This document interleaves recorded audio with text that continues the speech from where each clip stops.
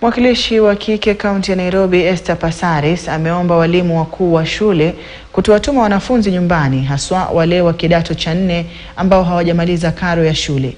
Passaris aliyasema hayo alipoungana na usimamizi wa kampuni ya magari ya Isuzu kwenye hafla ya kupokeza jumba la mankuli kwa shule ya wasichana ya Embakasi hapa Nairobi.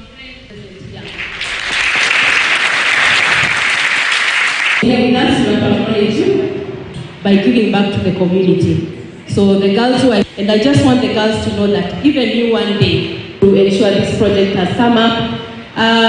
We come here to be with you is so that we can prepare you to be the most responsible individuals in our country, because our country will need urgently the skills that you bring to the fore.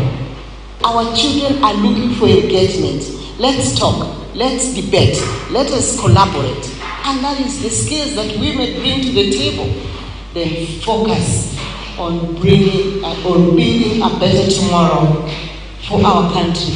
It is our commitment, it is our responsibility. It's not the responsibility of the politician. It is your responsibility, it is my responsibility. The Ministry of Education needs to really tell the schools in the country not to deny any student from sitting for their exams because they've not paid their fees. They've prepared for 4 years, they should not be stopped from having their examinations. It is so important to focus on your education. So important. The government is making a huge sacrifice. Your teachers, the principal are making huge sacrifices.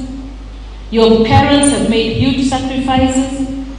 There is so much time for love and lovey-doveys and hugs and kisses.